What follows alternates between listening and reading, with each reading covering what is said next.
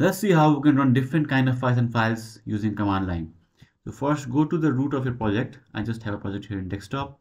Now you can have your project anywhere you want. It will work the same. Now hold shift and right click and click on open partial window here or open command prompt here, whatever your system is showing.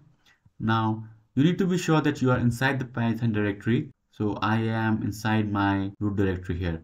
If you are not inside your root directory, you will be able to run Python files, but you'll have to add whole path. So as you can see here, I am using 3 files. So all 3 are different. The first, let's try to run this main.py. That is the easiest one. So you just type Python and main.py. And as you can see, hello world is printed. Now if you are not able to run like this, and if you see something like Python is not found or something, that means that Python is not installed in your system or Python is not added to path variable.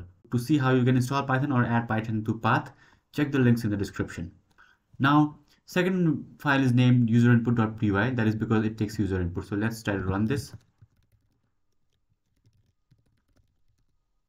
Now hit enter, and as you can see, it will ask you for your name. If I enter Sam, it will say hello Sam, welcome to the world of Python. Now if you want to check the code, it's this. So I'm taking an input and then I'm just printing that with hello username, welcome to the world of Python. Now this is the most interesting file, that is user args. Now we were running Python like this earlier. Now we cannot run Python like this because we need to provide extra arguments. So let's see when we try to run this, right? User args. So this appeared because I had hit tab and this auto completed. It will work the same. But if I hit enter, it will say usage Python script name argument 1 argument 2. So we need to pass 2 arguments.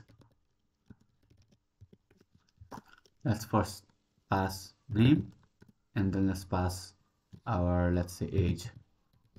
So your name is Sam, you are 29 years old. This is printed. Now in your scripts, you can also make it so that if the user has not entered the correct number of arguments, you can show this error. So that is what I'm doing here.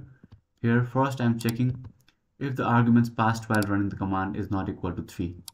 That is script name, argument 1, argument 2. So these are the 3 arguments passed here. It will exit. Before exiting, it will print this message. Alright, so